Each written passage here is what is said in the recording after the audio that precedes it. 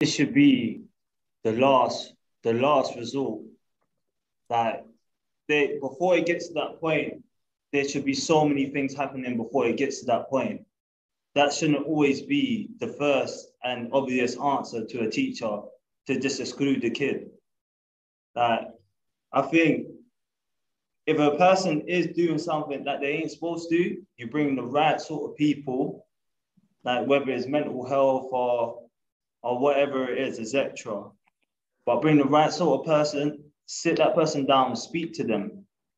Because only then you would actually know what is actually going on in that person's life. I think schools should start putting into place reasonable adjustments. If there's kids that have learning difficulties or kids going through things at home, there needs to be some things in place, reasonable adjustments, and help them through that process rather than excluding them. Exclusions, permanent exclusions should only come as a last resort in the worst case of scenarios. It's an emergency. I think there needs to be more safeguarding officers and counsellors, and I think there needs to be more young people ones, because I feel like young people can relate to other young people because we're all in the same generation. It's easier. And I also feel like the policy needs to be changed, the school policy, and it needs to be fair. It can't be Black people have one and white people have one. It can't be naughty kids have one and the good kids have one. Like everyone just has, like, it just has to be fair.